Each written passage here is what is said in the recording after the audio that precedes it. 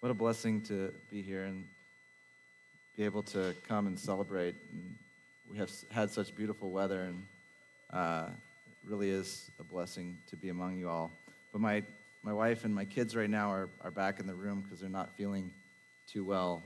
So I'd like to start out just to pray for my wife and family. My wife's been a great help and made a lot of sacrifices so that I would be able to even just speak and many other things. And I'm so thankful for her.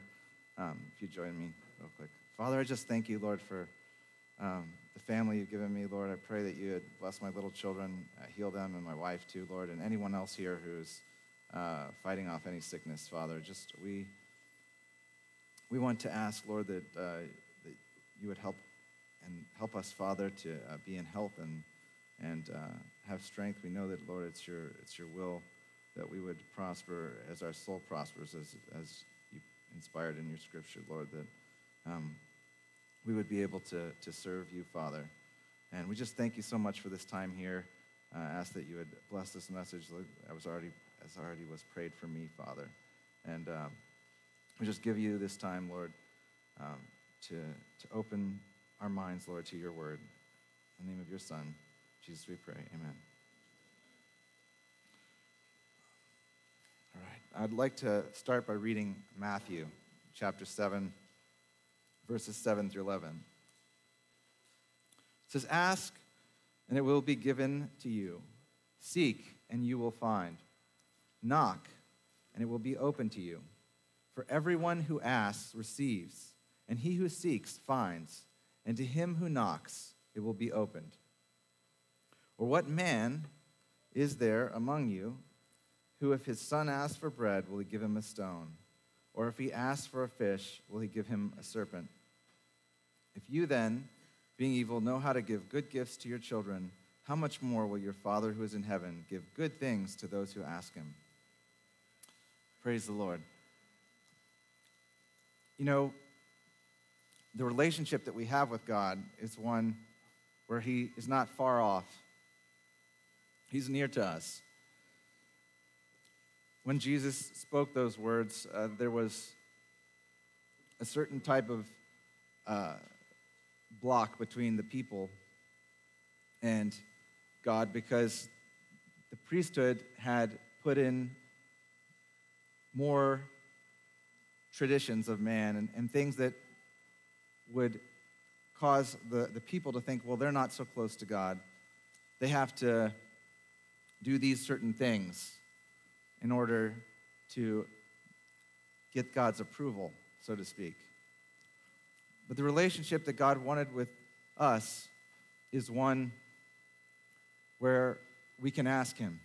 We seek him. We have a living, kind of breathing, face-to-face kind of relationship that he wants us to have, where he's working in us. And to have this kind of a relationship with him, to be able to ask him and to receive, we need to first see how do we have this relationship with him? Because like if we don't have any kind of relationship with someone and then we go and talk to them, well, they don't really know us, right? And they're like, well, who are you? But when you have a relationship with someone and you ask them something, then they know who you are and they respond to you. And we're going to look at the scriptures and dive into this topic of asking, seeking, and knocking. Because we've probably heard this scripture a lot of times, right? But we need to, I believe, we need God to awaken us and consider the areas that we can pursue him more, areas where we need to ask him more, areas where we can put these things into practice in our lives. If we've ever felt like you've been a bit disconnected from God, if you ever felt like that,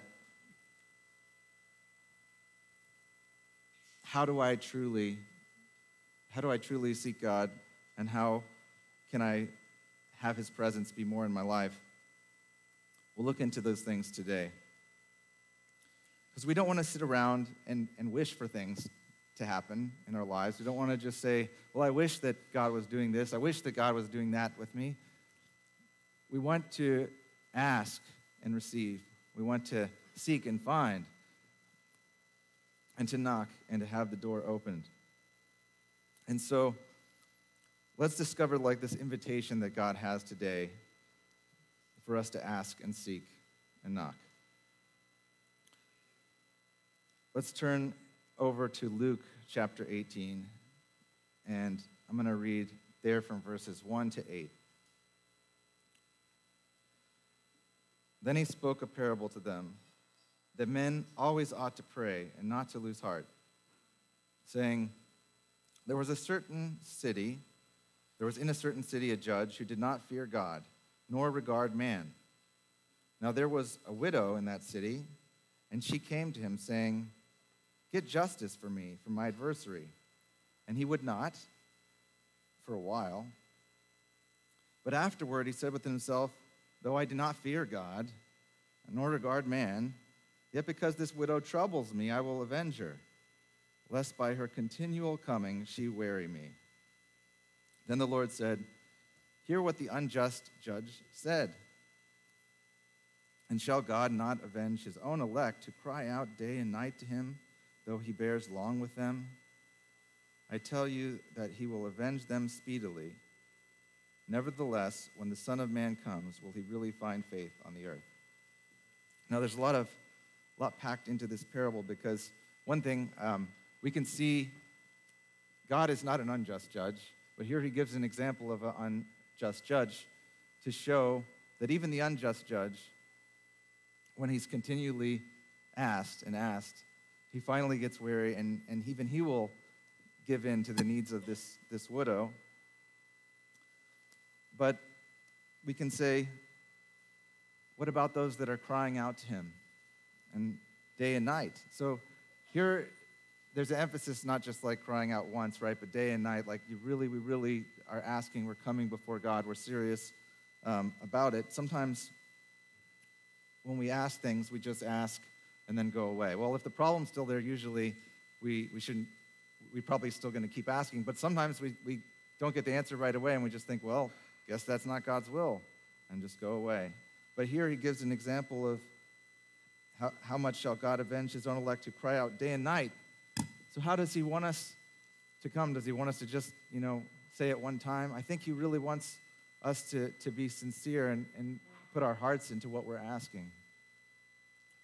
Not just a one and done. But he said that he will avenge him speedily. Nevertheless, here it was. I was going to say, though he bears long with them.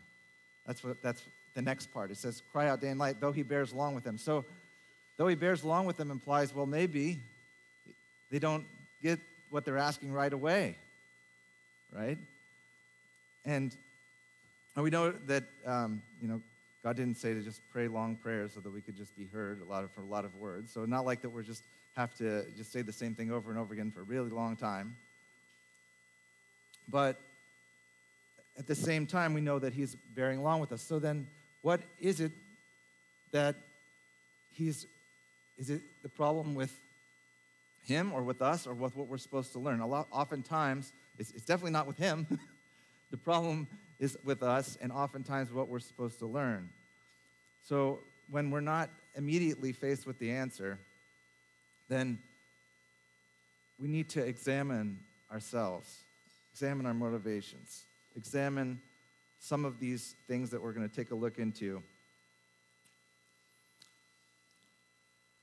in some of these next verses coming out. We know that the Bible does say to pray without ceasing. In 1 Thessalonians 5:17, it's in a section there where the Thessalonians are given some instructions at the end and telling them to rejoice and to pray without ceasing, giving thanks in everything. That these things all are leading to the sort of attitude that God wants us to have. And when it says pray without ceasing in the middle of there, it's not necessarily like we're walking around like with our hands lifted up and praying constantly. but it's saying that we're in this attitude of rejoicing and praying without ceasing, meaning that we have the conversation open. It's like if you're, walking along with your friend, you're not necessarily constantly speaking to him, but you have that, the line is open. You can say things, he's right there with you. And so we also see in Ephesians 6, 17 and 8, or Ephesians 6, when it talks about putting on the armor of God, so being prepared, that at the end of that section where it says there in 17:18, it says, take up the helmet of salvation and the sword of the Spirit, which is the word of God. And it says, praying always with all prayer and supplication in the Spirit, being watchful to this end with all perseverance and supplication for all the saints.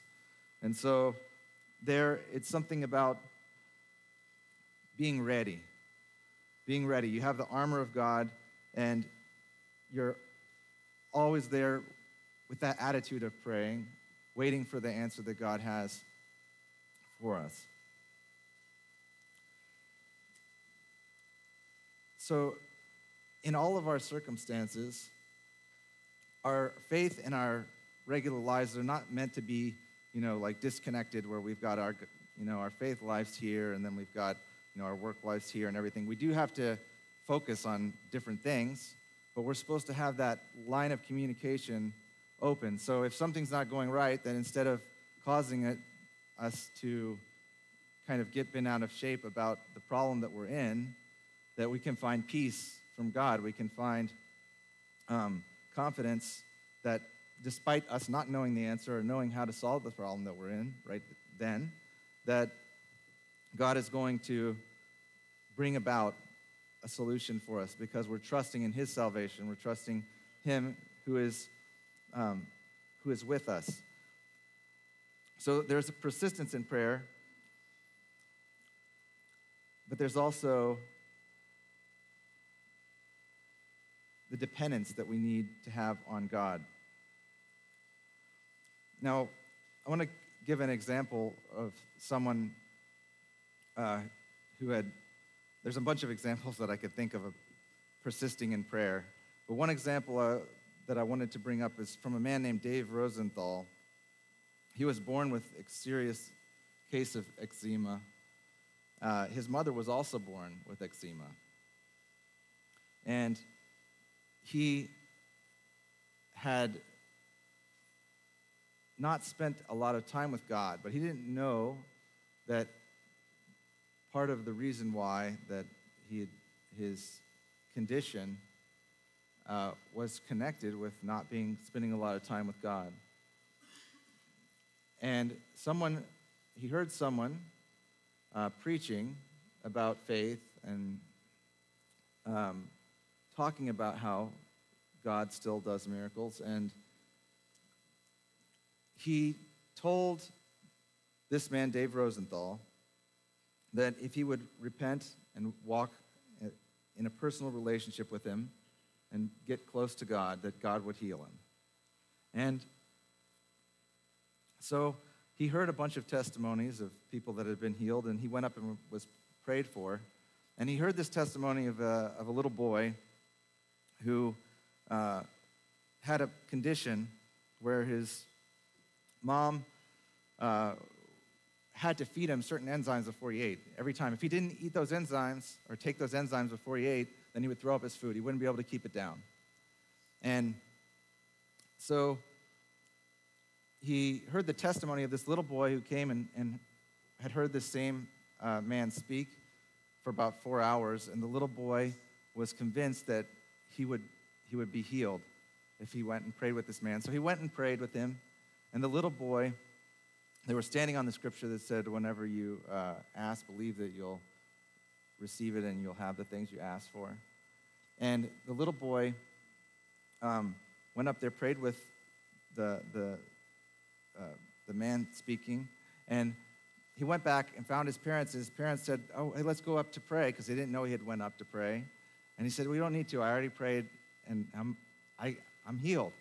And this is a little boy. He's only 5 years old. And So his parents were like, well, we wanted to go up with you. And he said, well, but he didn't want to go. He said, no, we prayed, it's done. So he went back, and his mom went to feed him and was going to give him the enzymes. Or said, okay, we need to take your enzymes. He said, no, I don't need the enzymes. I'm healed. And so his mom said, well, look, if you take that and you throw up your food, I'm going to spank you.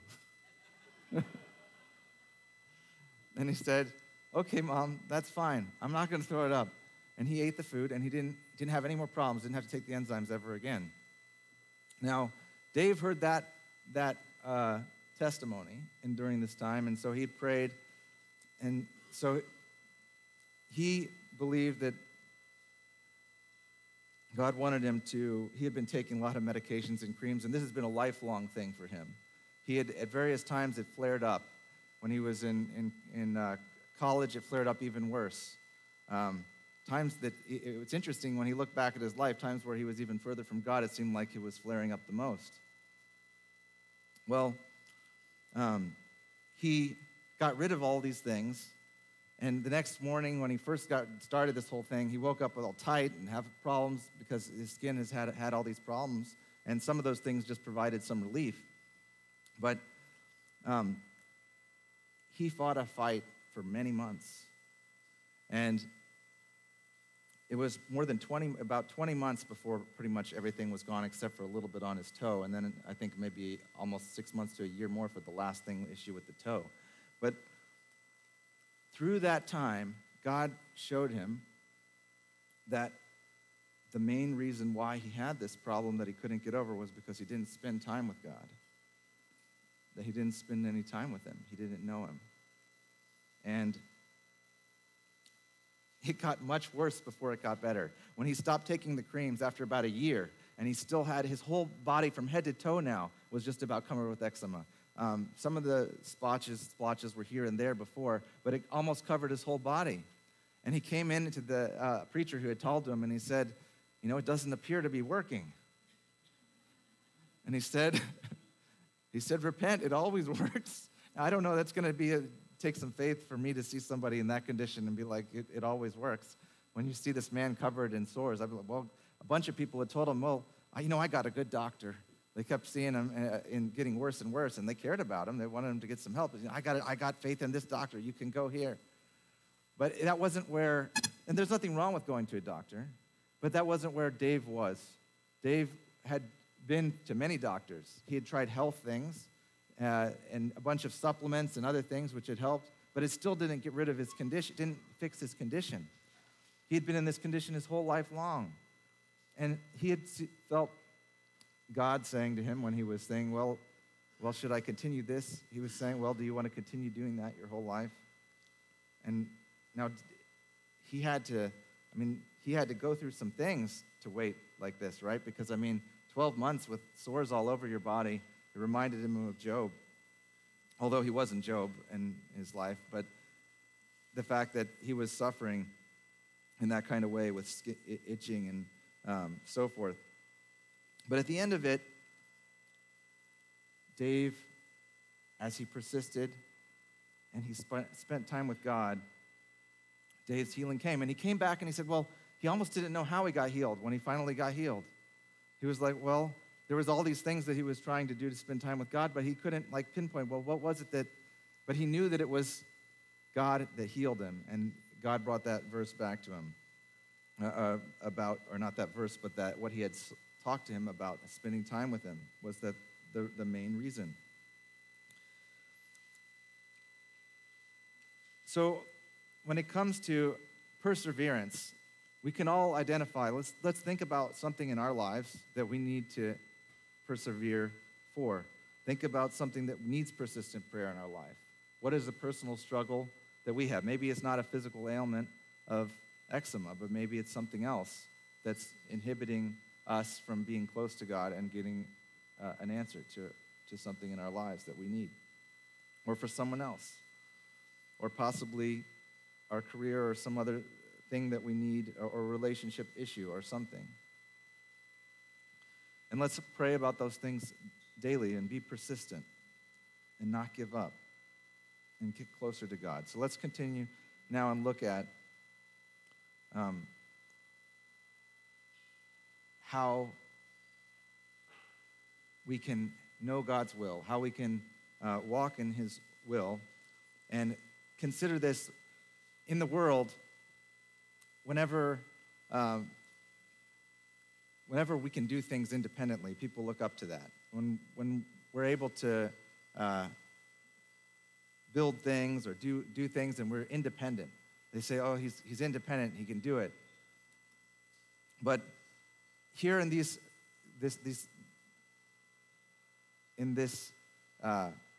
invitation that the Lord has given us to ask, and it will be given to you, seek, and you shall find. It's not a question of independence like that, saying, okay, look, just seek on your own strength and you'll be able to do it. Just keep on going at it. Give it all you got. That's not the focus of it. The focus is to recognize that with God, all things are possible. In John 15, verse 5, Jesus said, I am the vine, you are the branches. Whoever abides in me and I in him, he it is that bears much fruit. For apart from me, you can do nothing. So there's a connectedness that we need to have with Jesus to be able to bear fruit. And when he's told us to ask, and you shall receive, he's talking about, as he said, as it says in the parallel account in Luke, that God will give the Spirit to those who ask him. He's talking about receiving from him things that are spiritual, receiving from him things that are also answers to our problems or other things too, but he's talking about through his power. And to do that, we need to be connected to him. We have to remain connected to him to produce spiritual fruit. And so that takes a commitment to God. And it means that we need to spend time with him in prayer. We need to spend time with him reading the scriptures, knowing his will that's written for us there, to know that a dependence on God is a source of power. Dependence on God is not a source of weakness where we have to be independent, do everything on our own, but it's a source of power because we're not then alone. We're, like it says, apart from him we can do nothing, but with him all things are possible. Let's turn over now to Proverbs chapter 3 and verse 5 through 8. My daughter quoted this whole chapter earlier this feast, and I'm really proud of that. God's given her ability to remember those things, those verses. Verse 5 says, trust in the Lord with all your heart, and lean not on your own understanding. In all your ways acknowledge him, and he shall direct your paths.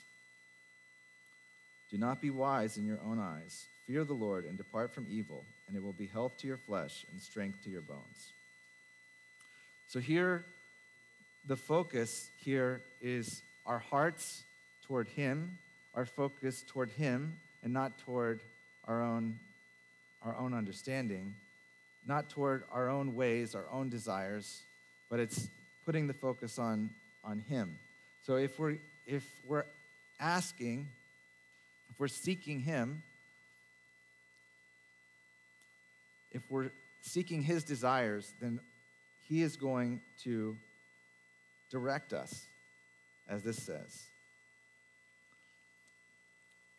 It's important for us to think about, with God, he takes the abilities, he gives us abilities. It's not that we couldn't do anything, because God created us. He said, have dominion over the earth in Genesis and subdue it and so forth. And so God gave us abilities to build, to do things, right?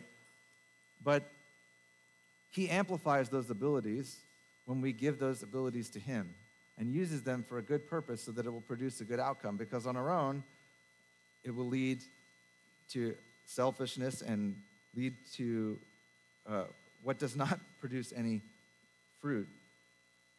But abiding in him and trusting in him and following this, putting our hearts toward him, to lean on him, then, and acknowledging him in the things that we do, then he's going to direct us, and then we'll be able to have health as a byproduct. Here it says, not being wise in our own eyes, it says it will be health to our flesh and strength to our bones. So by focusing on him, doing the right thing, we'll have the health that we need. We'll have the answers to those physical problems that we have, but we'll be able to go and we'll be able to do things for others and accomplish things in his kingdom. So we have to get the focus off of us and the focus onto him.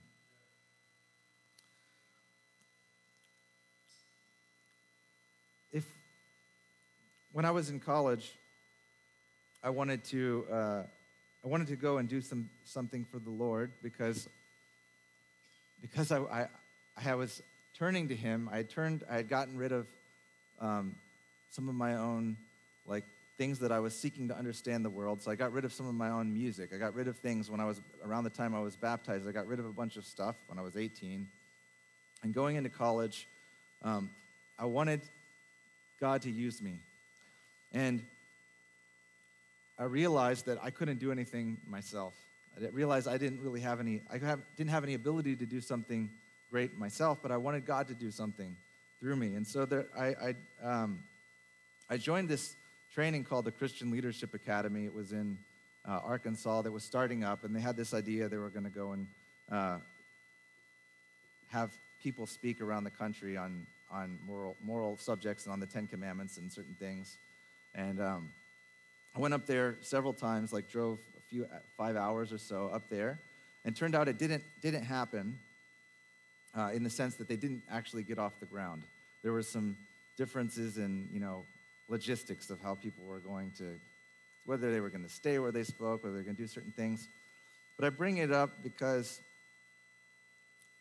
there was a hunger or something that God had put there, a spark of a desire to go and be used by God. And though it didn't take off there, God still used that. And many years later, when I was single and I was working in Florida, I had worked in California, I moved to Florida, I was working there, and I started exercising, I started doing P90X, and I was about 30 days into it, and I was thinking about that scripture, physical exercise profits a little bit, but godliness profits in all things. And so I decided to stop my P90X in the middle. Not to saying you can do some P90X if you want, but I stopped in the middle and I started a fast, which kind of killed the P90X. And I fasted for 5 days, and I was fasting because I wanted God to do something. I was there, I was working, and I was single, right? And there were a few places that I had found to go to worship the Lord, other people that were like-minded. But I didn't know what God wanted me to do at the time. I wasn't married, didn't have any responsibilities. And so,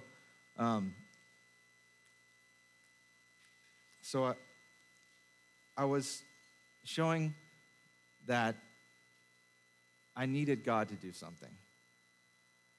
When I fasted, I didn't know what he was going to do or how he was going to do it. I just knew that I wanted to be used by him.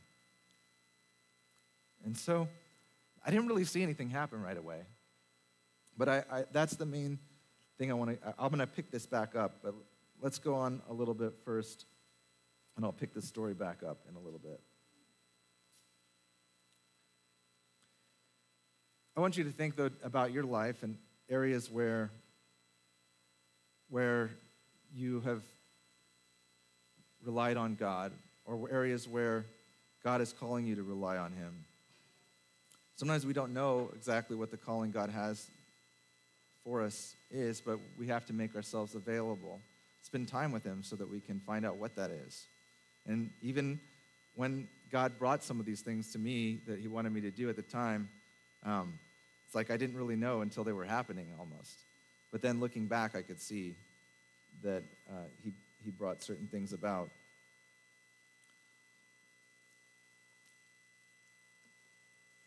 go to, sorry, I just locked myself out here. But we know that by ourselves, in our own strength, we can do nothing. But as we said, and as it says in Philippians 4:13, that through Christ, that we can do all things, through Christ who strengthens us.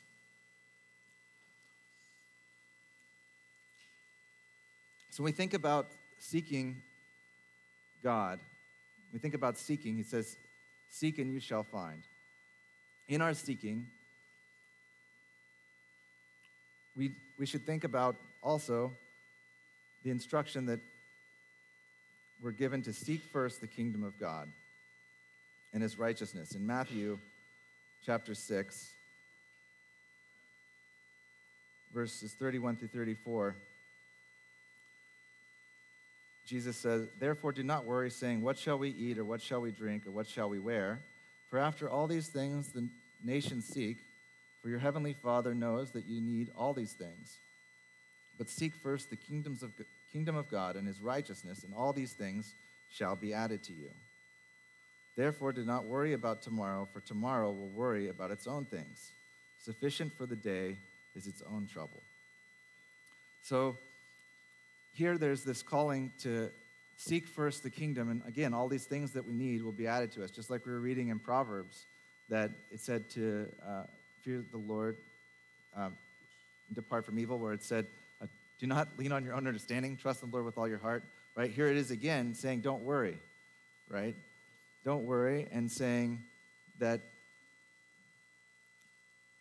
we should seek first his kingdom.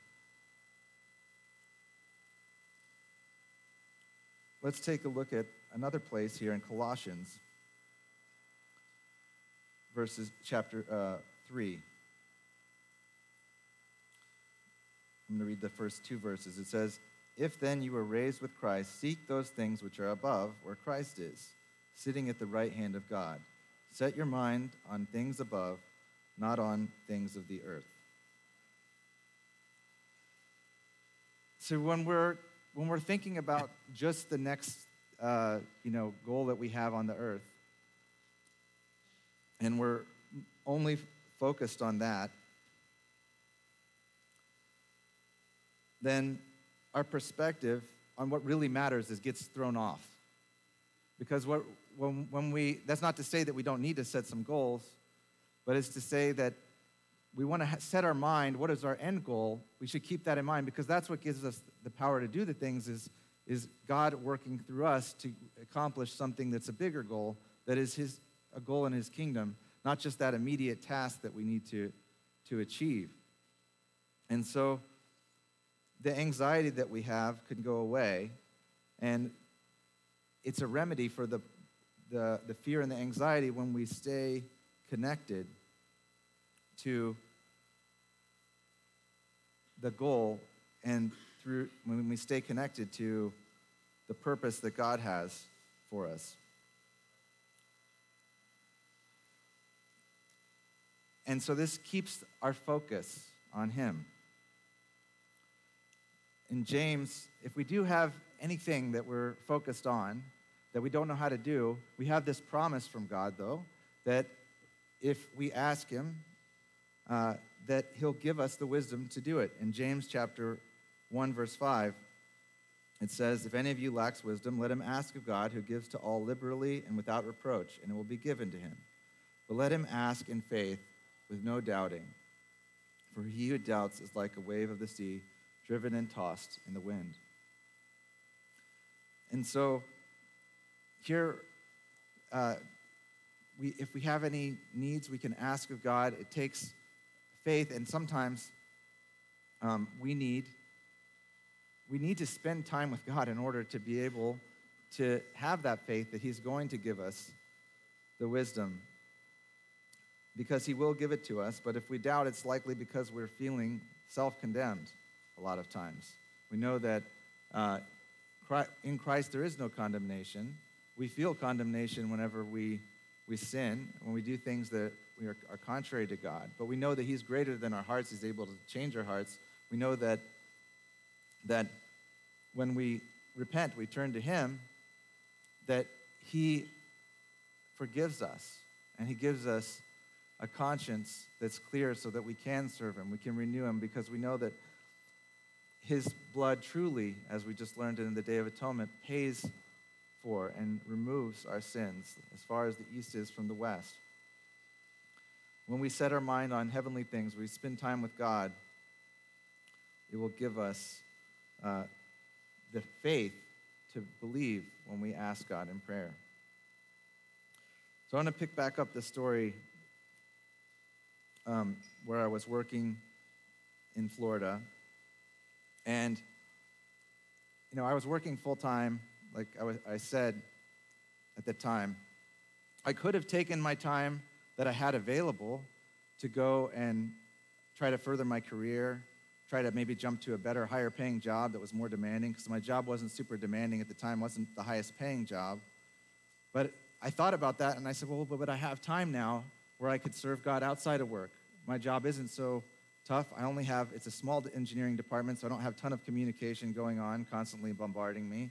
I'm able to, to achieve the things that are asked of me, and also innovate things, because, it's another story, but I was really blessed to work on the things that I was interested in that job, and be able to innovate and do a lot of interesting new things that hadn't been done in the industry. But I wanted to do things for the kingdom. I didn't want to just take that extra time and just try to climb a career ladder. I wanted God to do something with the younger years of my life, and I was probably 24, 25 at the time. And so after that fast that I did for 5 days, then sometime after that, as time went on, I met up with someone who had a building that they got for their church, and they wanted to use it for other things besides just their meeting at their church. And I had gotten these Bibles, actually, a couple of years prior, that I wanted to give out to people. And I had mentioned that to the pastor at this church, and he said, why don't you host concerts at my church on, pick a different time that's, when they're not meeting, and host some concerts there and give out the Bibles and whatnot. And so God opened the door. I had been kind of knocking in a way for something that I could do for the kingdom, and here God opened the door and said, here, why don't you work on concerts? I didn't know much about anything about setting up concerts. I hadn't organized any concert before. But I said, yeah, let's do that. And so the first meeting was pretty small. It was just almost like let's figure out how we'll do this kind of thing. But that began a set of concerts that we did about every month to every 2 months for over a year and a half. And there was another thing that I was interested in music. I wanted to write music, and mostly I had been, as a teenager, I had gotten into listening to rap and stuff, and I stopped doing that when I cut off the worldly stuff, because most of the stuff I knew was all worldly when it came to rap music and things, and terrible, degenerate, in which I didn't even, I treated almost as a joke, because I didn't think that I should do those things, but was listening to the beat and whatnot. But I didn't go and write music myself, but God gave me a platform to help others who were doing music for the Lord, and were making gospel rap, or making all sort of different kinds of music. And he opened the door to be able to bring people together from different churches, different places, to minister together in these concerts. And so there were a lot of youth there, and it was upbeat concerts that we'd ended in worship. And so we had a worship leader who would lead worship at the end, and prayer. And God brought that about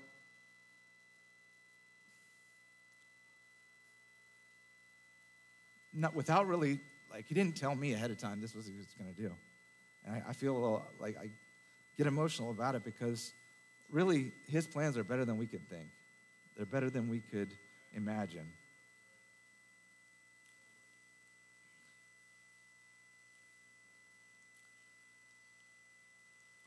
But we have to have our priorities set right. It would have never happened if I didn't want to give time to God with that time. It wouldn't have happened. So we should examine and think like, I know now I'm in a different phase of life. I have 4 little kids and a lot less time, but I have a different ministry that's equally as important to raise these children to know the Lord and to raise them to seek the kingdom first. And many of us here that have little kids, we all have a ministry to them. We can think about what ways can we make ourselves and our families available to God and just seek him first and make that a direct purpose in our lives. All right. We have to be open. We have to be open to what God's will is. And sometimes that is going to be in conflict with what we want to spend our time on. I can see in my own life that it's like, well, I need to have resources in order to do certain things. And so sometimes I get focused on those resources that I need and getting the resources. And so my time goes to, well, how can I make extra money so I'll have the resources to do these things? But I could spend a lot of my time doing that and not actually do things for the Lord. And so need to have things in balance. And to understand that if we're prioritizing God's kingdom, how can we ensure that we're still open to his will? So I can say, well, I'm going to give you some time, but what if giving the time, the things that I want and I think are not exactly the way that God wants? We have to be willing to yield, I guess is my point. And this next point is to talk about that willingness that we see in Jesus. And let's look at his example in Luke. I guess this is kind of like the ultimate example. In Luke chapter 22 and Matthew 26. I have 2 places, actually. Let me see which of those I want to go first.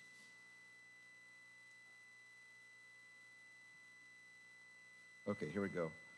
Matthew 26, verse 38. Then he said to them, "My soul is exceedingly sorrowful, even to death. Stay here and watch with me." This is when Jesus was in the garden with his disciples, and he was so sorrowful because of the weight of sin, which was going to be poured upon him in the garden. And he had asked his disciples to watch and to wait, and they kept falling asleep. He went a little further and fell on his face and prayed, saying, "Oh, my Father, if it is possible, let this cup pass from me. Nevertheless, not as I will, but as you will." Sometimes God will give us things to do that are not what we want to do at the time. But we have to shift and say, I'm going to stop and close this book, close this page, and I'm going to open up this other page of what God wants for me, and I'm going to accept that, even though it maybe is not pleasant, or maybe it doesn't seem to. If we're focused on, like I said, sometimes we get focused on our next goal. And so we're thinking about that goal more than thinking about the bigger picture. But when God is speaking with that still small voice to us to say, should you be doing this? I want you to do this other thing. That we have to be willing to yield and not resist that.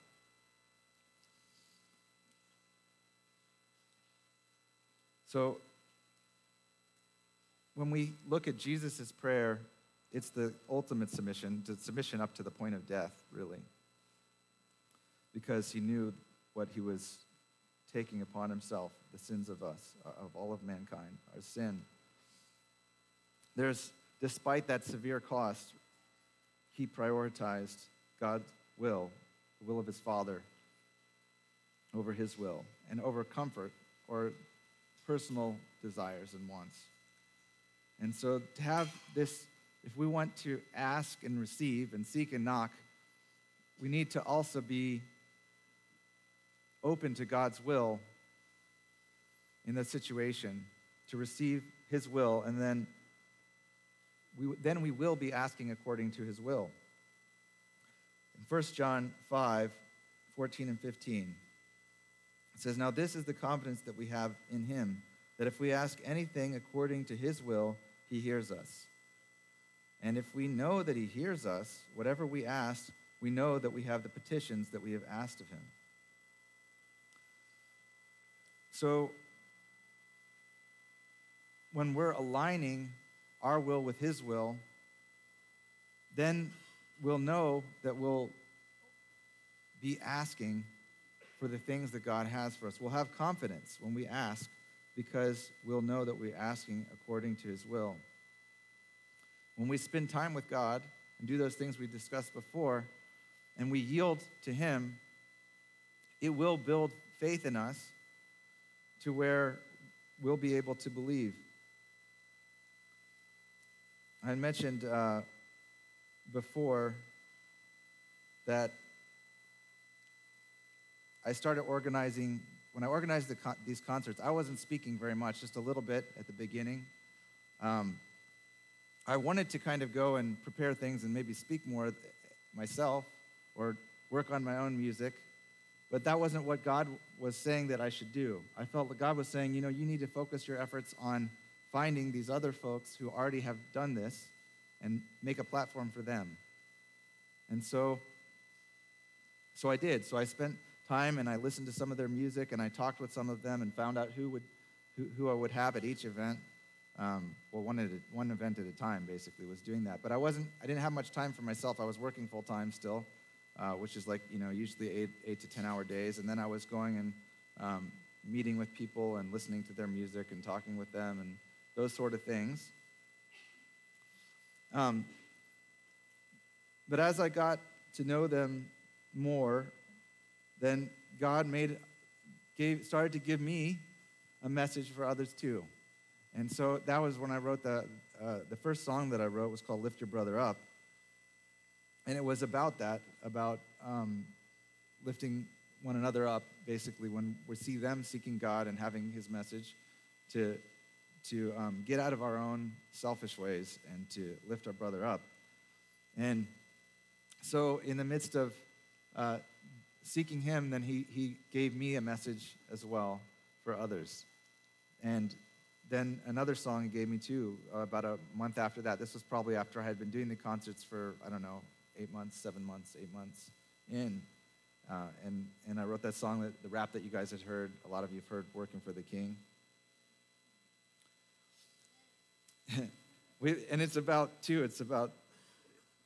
giving our energy, right? It's really a lot about what this sermon is. It's not the same when you're working for the King. It says all things are possible with Him and for you because of what God has done.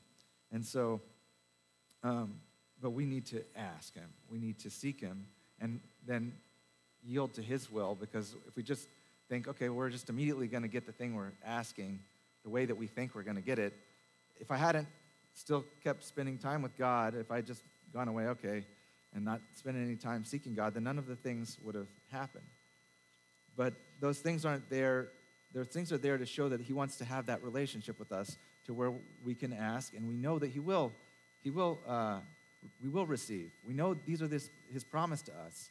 We just have to stay in there with Him, stay in that relationship with Him, keep seeking Him, and keep overcoming whenever we're fought back, when we're pressed with our own sin, with our own desires that aren't contrary to God. Keep on getting back up if we stumble and fall.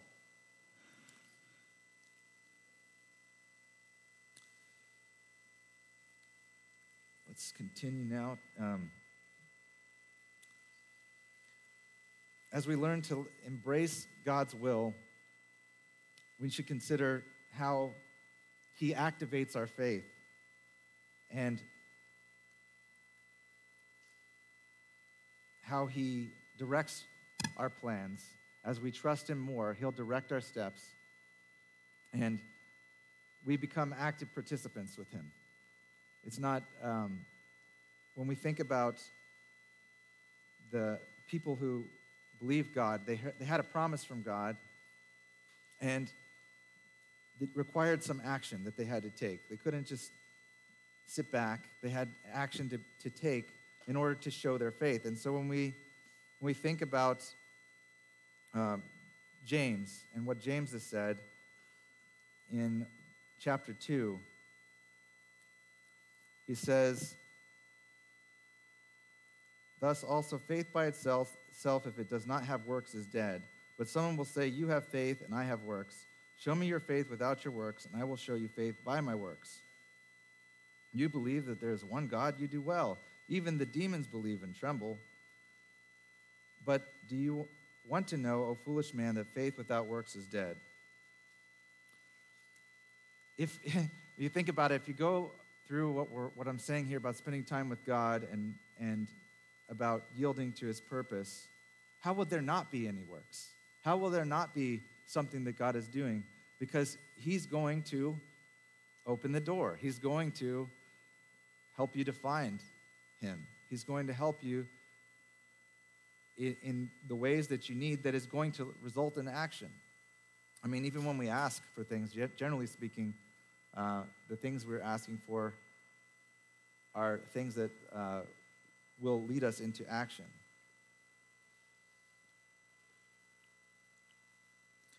Verse 26, skipping down a bit. For as the body without the spirit is dead, so faith without works is dead also. So we see that the accompaniment of these two things together. And for us, if we're asking for spiritual things, if we're asking for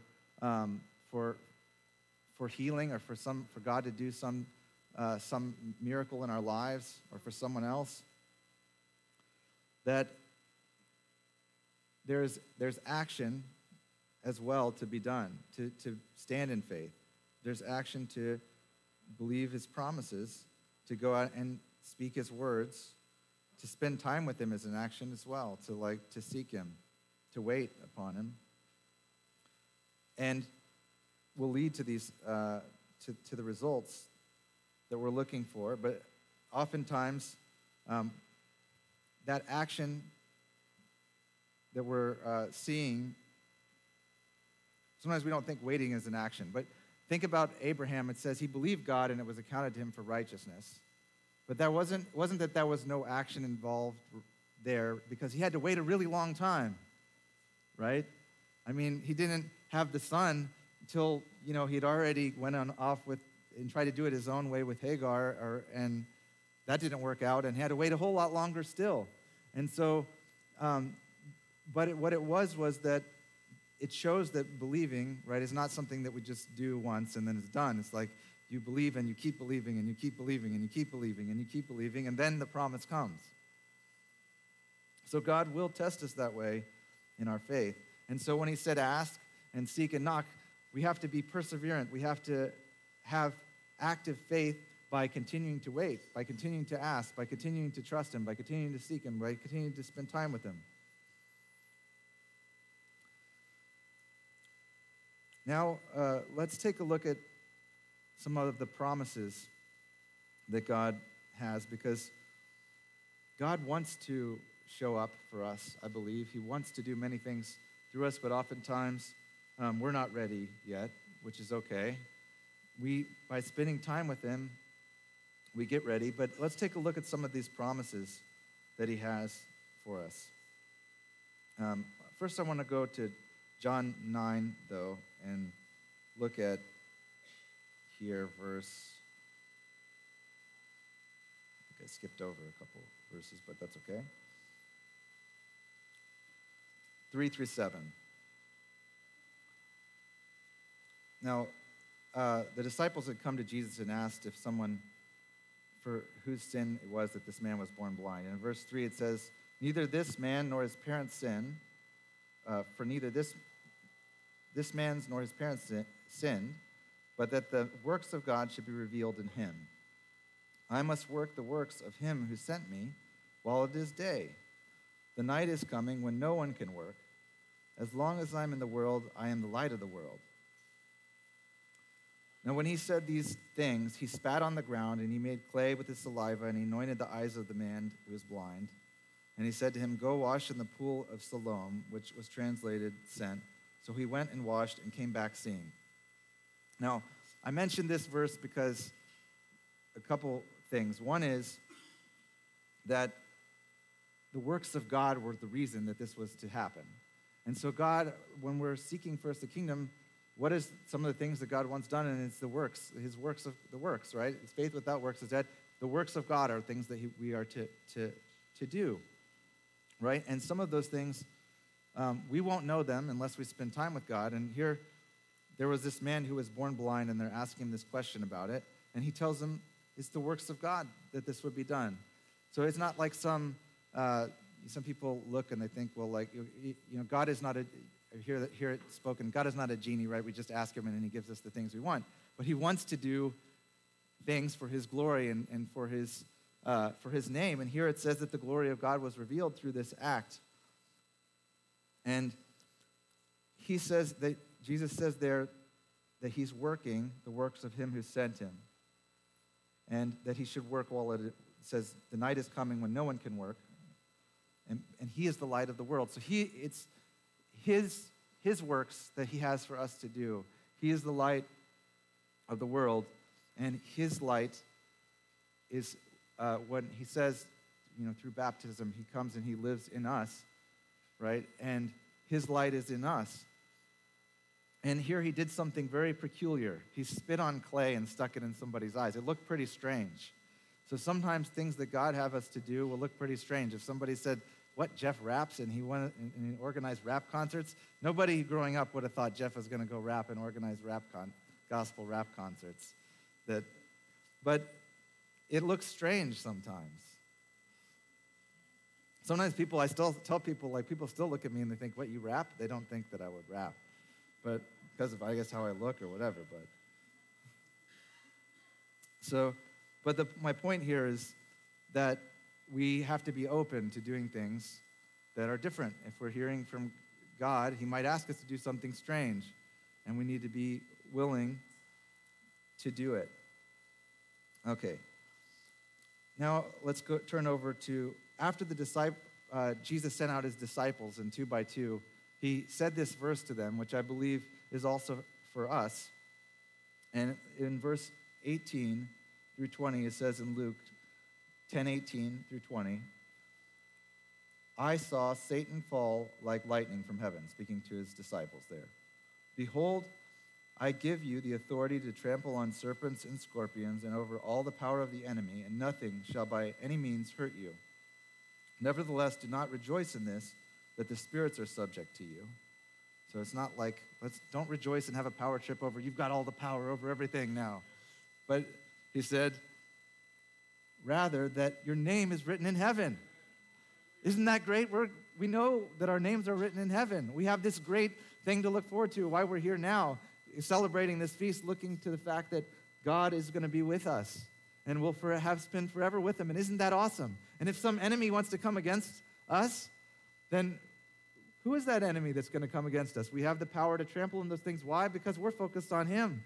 We're going to go be with him. That's not going to stop us, the enemy that comes against us. And it's not that we have something that, like, really, I'd rather just not even need to deal with the enemy. But if he shows up, then look, I've got this promise.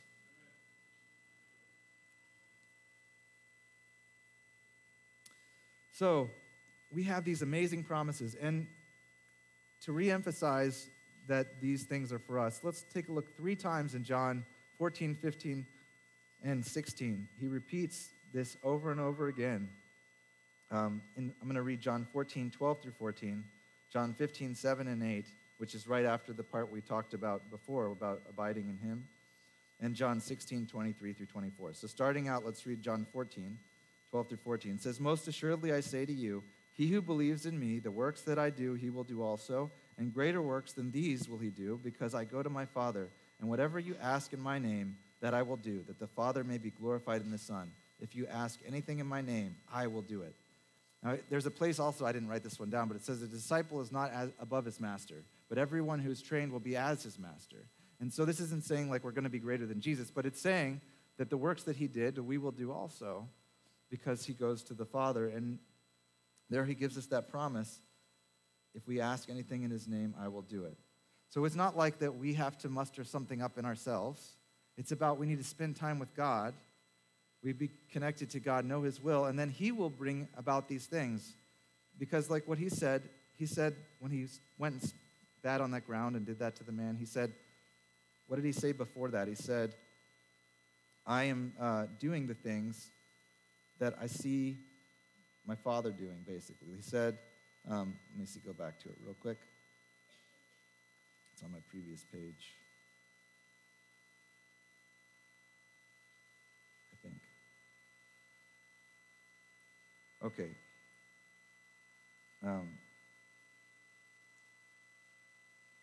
Lost my place.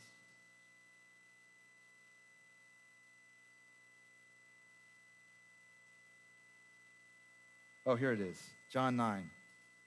When he said, I must work the works of him who sent me while it is day. That's what I was looking for.